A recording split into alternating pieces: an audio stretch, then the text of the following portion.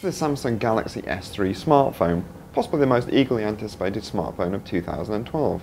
Now, what is it about the phone that makes it so exciting?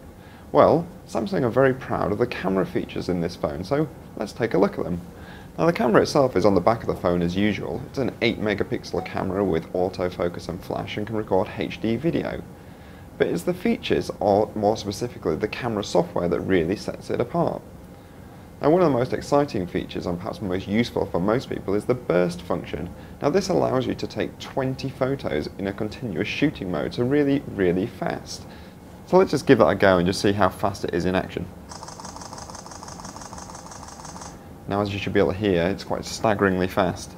Another feature we have is best photo. So what you can do there is you can take a series of photos and the phone will actually work through them and choose which is the best one, looking at things like whether your eyes are open or whether there's any blurring. Now, you don't have to go with what the phone recommends, but it's a really handy feature and you can easily just delete any of the ones that it's rejected.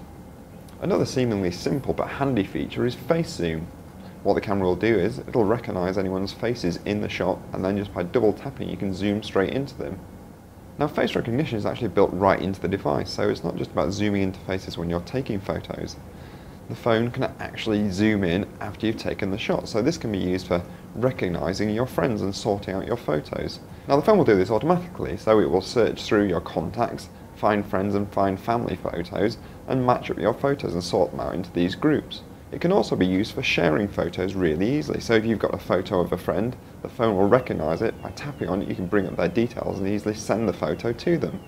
The Samsung Galaxy S3 goes on sale here in the UK at the end of May.